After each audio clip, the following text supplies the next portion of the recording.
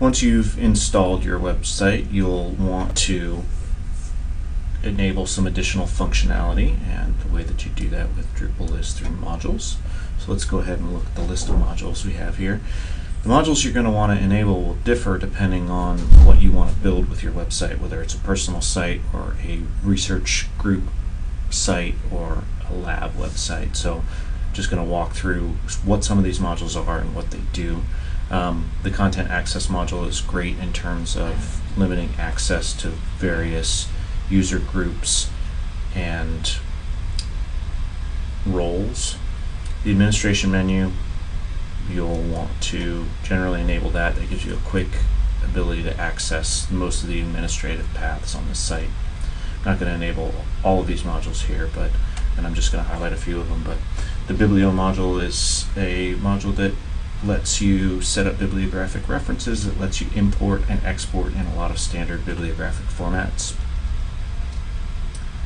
Most of the content modules are enabled by default. A couple to highlight here is content copy, which lets you import and export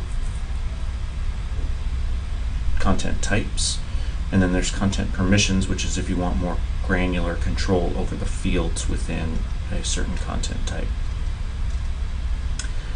Chaos Tools is typically just a suite of modules that provides helper functions for a number of required modules.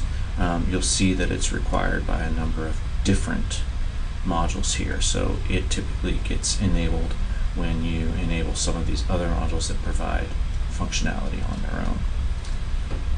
Some of the core modules that you may want to look at is the book module, which is good for creating a hierarchy of pages. The profile module, if you want to have user profiles, you'll probably want to enable search. A couple that you don't want to enable would be statistics. There are better ways of collecting statistics, specifically Google Analytics, which is a little bit further down in this list. The core statistics module really slows down your site.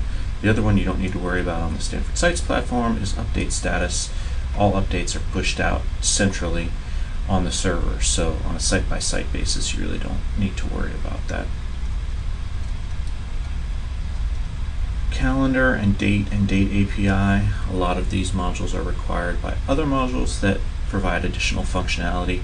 If you want to create custom content types that have date fields in them, such as an event or a speaker series, etc., you would want to enable the date modules. Stanford Events Importer. So one nice thing with this version of Drupal is that it will not only list the dependencies, but you'll see when we go to enable this that these dependencies, it will prompt you to enable these dependencies. So you don't need to go through and check off all of these different dependencies. Feeds is a module that allows you to import data from an external source. So the Stanford Events Importer will import events into your Drupal site from events.stanford.edu, and it uses the feeds module to do that.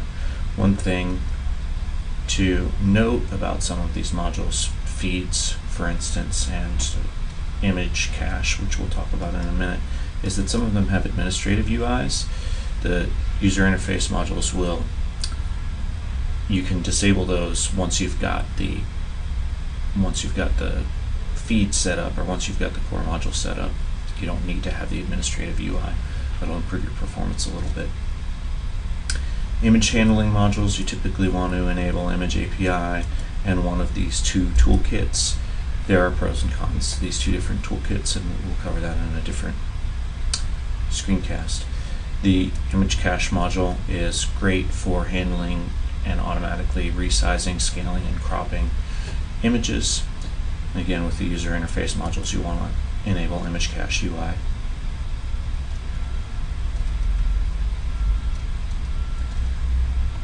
Global Redirect is a great module for search engine optimization.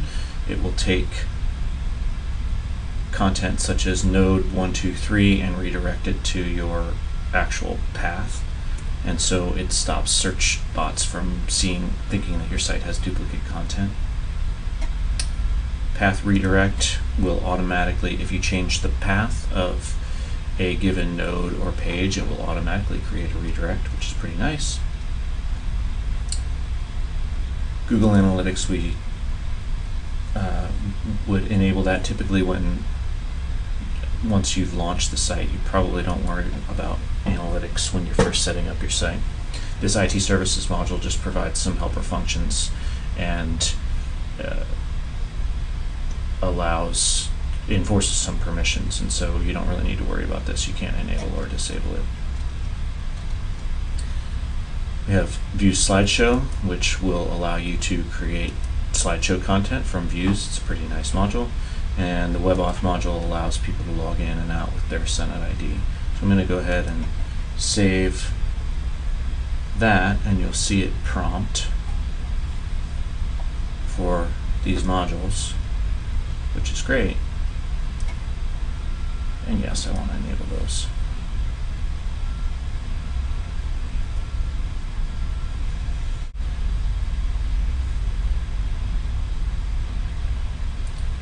And you'll see here in enabling the WebAuth module that you get a number of new roles created, and then you get a number of new workgroup mappings. So we'll cover the WebAuth options in a different screencast.